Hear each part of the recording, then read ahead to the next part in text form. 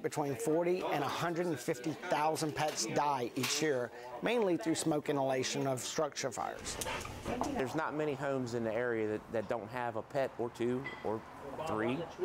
We don't have any specialized equipment to treat these pets. Until now, Invisible Fence donated 50 pet oxygen mask kits to the fire departments in Horry County through Project Breathe. Each kit that's going to be on every fire engine in the counties has 3 different size pet oxygen masks. So we have a large size mask, we have a medium and a small size mask as well. So that's a medium and this is a small mask.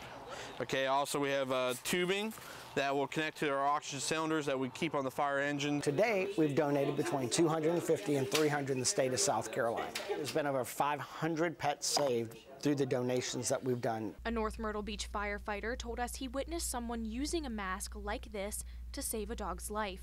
It really shows kind of what we look at and everything else. Doesn't matter who or what, every life matters. When we go into a fire, that's the first thing we think of.